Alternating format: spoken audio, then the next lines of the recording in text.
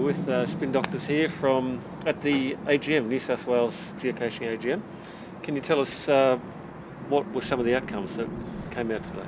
Well, I think first of all, this is the end of our third year of the association, and it's been a great year for the association because we've pretty much consolidated our beginnings. We got to a point now where I think we're a self-sustaining group. We have a good body of membership of over 120 members in the association. Our finances are good, and we've also had some major achievements in the last 12 months. The major one being the new geocaching policy with New South Wales Parks and Wildlife Service.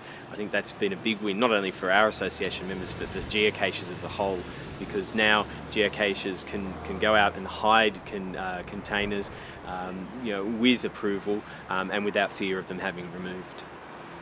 Can you talk a little bit about the arrangement that we have with the national parks? Yeah, so what we've done after 2 years of negotiation, we've come to an agreement where if someone wants to hide a geocache in a national park, they now have to basically get permission, which is what, as geocachers, we all should do anyway. But you can download a form from their website. You then get in touch with the local ranger, discuss where you want to hide the cache, and then get approval or feedback otherwise. And once you've got that, then you can have it listed. I think it's a big improvement on what we used to have, which was an outright ban, and it also means that geocachers take complete ownership again of their hides, and they're made accountable for making sure that they're up to a certain standard. So now that you've successfully negotiated with the national parks, what's the next step? Well, the membership here today at the AGM agreed that now is probably the time to start discussions with New South Wales Police. We've seen a number of incidents around the world, particularly in the United States and the United Kingdom, even in New Zealand, where geocaches have caused disturbance because people have thought that they may have been a bomb or some other malicious object.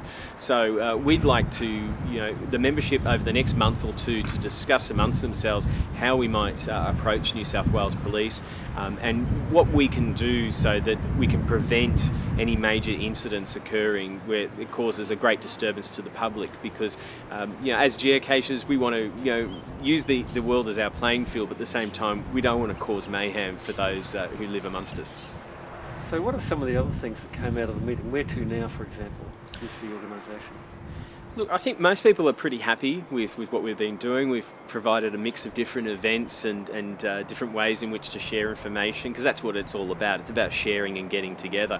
And so I think we're going to do a lot more of that.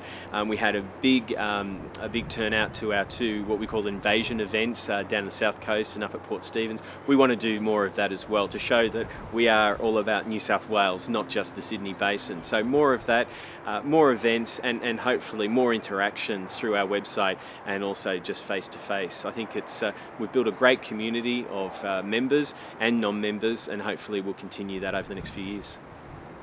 So the association sounds like it's going well. How can people get involved? Okay, well the main way is through our website, which is Geocaching New South Wales, or NSW, geocachingnsw.asn.au. We have a website there with contact information and bits and pieces about what we do and who we are. Also, we run events, as I say, about every 2 months around the state, so certainly everyone is welcome to come along to those. Membership is a one-off fee, and you get a geocoin and other discounts and other get-together benefits and so forth. So whilst you don't have to be a member, we'd certainly like you to have on board, because the more people we have, the more ideas and the more voices we have to work with.